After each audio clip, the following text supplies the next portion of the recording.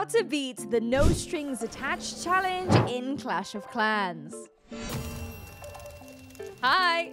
In this challenge, we will be using some of the seasonal troops that you can unlock during the mashup madness. All you need to know is that the ice minions will freeze the nearby buildings when they fall, and the lava loons will target air defenses just like regular lava hounds. But for this challenge, we'll need them to take down more than just the air defenses. Here's how we do it. First, let's start by clearing out 3 of the air defenses. Place the queen specifically on this tile next to the branches on that right-hand side and immediately activate her ability. The giant arrow will take out 3 air defenses and 1 air sweeper.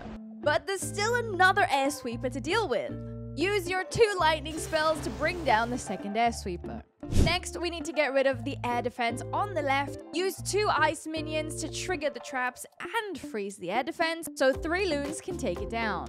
Now, let's send in all 9 of the lava loons from the top, followed by 5 minions, the blimp, and the warden. By now, the poison spell towers have likely activated, so use the warden ability to protect your entire swarm of troops. Drop your poison spell on the clan castle to deal with the enemy super minions.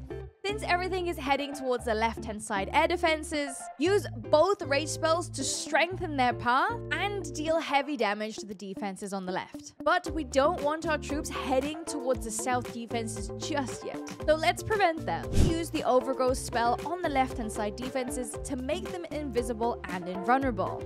Let's place a giant on each wizard tower to trigger the poison spell towers.